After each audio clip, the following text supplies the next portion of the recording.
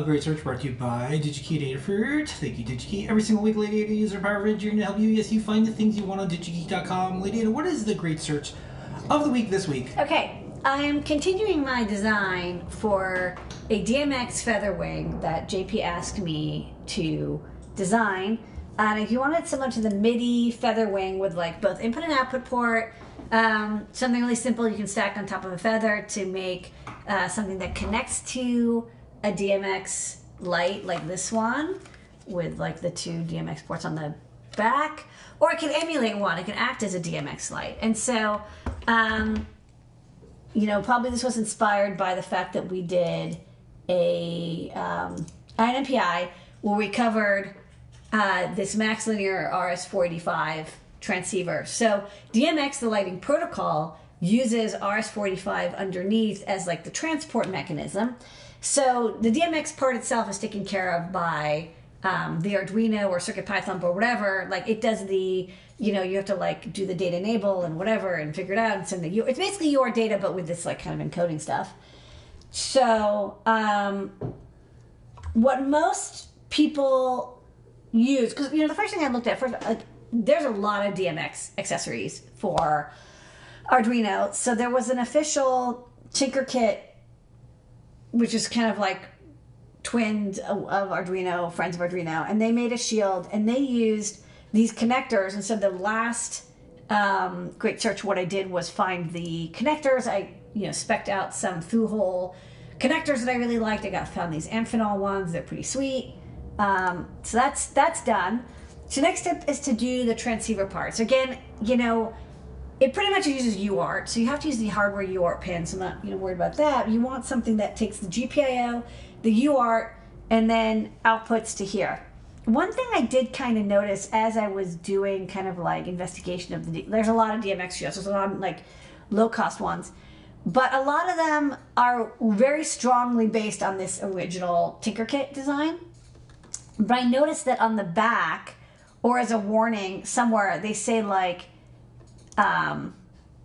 warning, I don't know if you see this, warning, the shield does not provide ground loop protection, ESD protection, or isolation. And as I looked into it, it's like, oh yeah, that's actually a really common request for DMX accessories. They're supposed to be optically, galvanically isolated. So, if you look at this light, the power comes not through the cable, but through power, and like it might be on a different circuit, it might be on like a cable that's like 50 meters long. These inputs, I don't know, I haven't opened this box, but ideally they're optically isolated, and so the signal coming into the lamp is powered, so that the transceivers are powered by this, and the voltage levels that come in here, they drive an opto isolator or galvanic isolator, much like MIDI actually. So that's interesting to note, but a lot of these shields don't do that. So I was like, well, let me look at what it would take to do some isolation.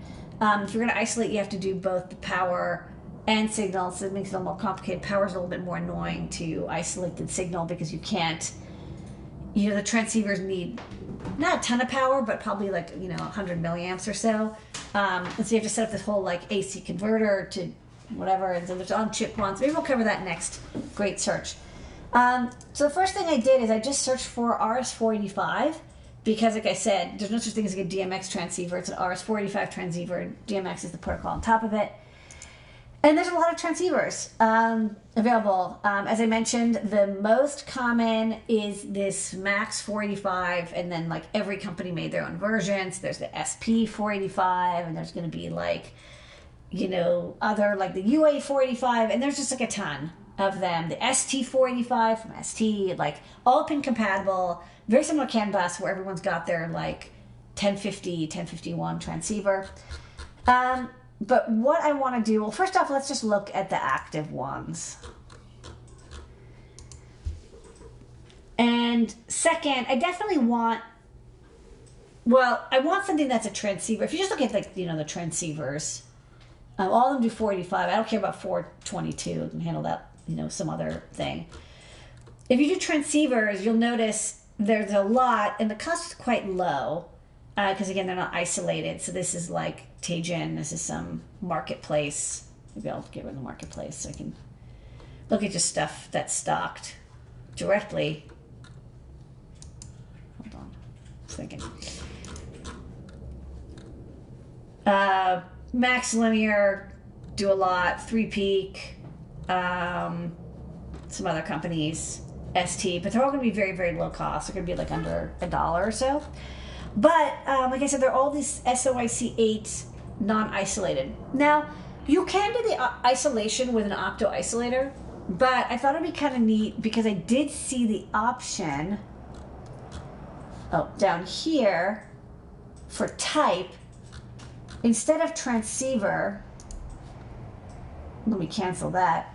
And I can select an isolated transceiver. So I thought it was kind of neat is some of them have the isolation built in. Not that many. So you saw like 55. But there are a few. Let's look for ones that are normally stocking so you can actually get them. And it looks like TI has a couple. Not surprising. They have a lot of transceivers and they know how to do isolation. So it's more expensive, but it's going to be a lot smaller. And what's neat is that the isolation is done on chip. In fact, I then looked. Let me close got like a bazillion tabs open. They actually have a whole category. I like sometimes, especially if you're like, oh, I want to use a family of chips, you go to the website of the company. So in this case, TI actually has a whole section just about isolated 485 because, again, you're supposed to do it. And they have, what I like is they have this like cool little matrix. So the DMX protocol uses 500 kilobits per second. So anything here will work. You don't even need like the highest end here. And they have ones even that have an integrated DC-DC converter. Some have an integrated transformer, so you could use that, as part of your power transformation stuff. So the ISO 1412. Let's just open another DigiKey tab real fast. ISO 1412. Oh, sorry. ISO. This is ISO W. There you go.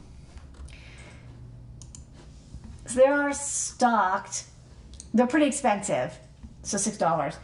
Might not be a bad idea to not necessarily get the isolation for the DC done on chip. Maybe I can find a more like cobbled together version of the power isolator. But I like the idea of having the opto isolators are like big and chunky, and the price increase is not that high to get. It is a little bit more expensive. It's like $1 more, but I would have to spend that much money on the isolator. So it's like the bill of materials is about the same cost. So let's look at the data sheet. And this family, oh, actually interesting. This is 5 volt. Hold on. I forgot, this is a feather, and so I don't have 5 volts available. So let me pair out some of these options. So I want to make sure that it can run off of 3.3 volts, which it can. So I'm just going to skip that one. And then, yeah, that's fine. Okay, just a couple didn't get put through. So this looks like it can run from 3.3, but then the data rate. So this one, 200 kilobits per second. Remember, DMX wants 500. So let's go back up. Sorry, I got to select from all the ones except for the 200 kilobits per second. Of course, the cheapest one is I can't do DMX. So it's a 3 peak one, and then this family, the ISO 14.3. So yeah, like 250. So let's look at data sheet. Close this one. And this is what normally you would do. You'd have everything opto isolated this way, and then you have a DC converter. This is from a design from 2015, so almost 10 years old. Okay, so this family, there's a bunch of them. They all have galvanic isolation, which again is kind of cool.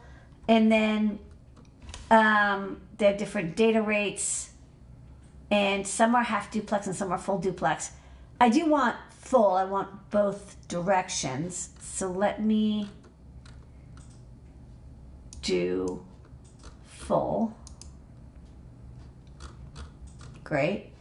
And then if I sort by price, the cheapest is the 1432 or the 1452. Looking here, the two differences is the speed.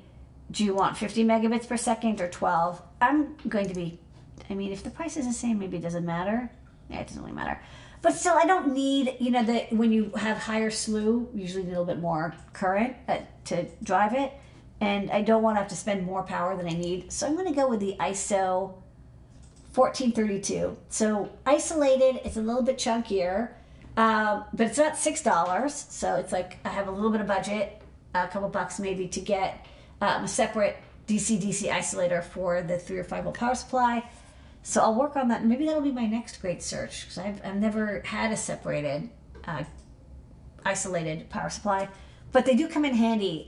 We have, we use one for the USB isolator that we stock. So I'm wondering if I can restock it with a USB isolator.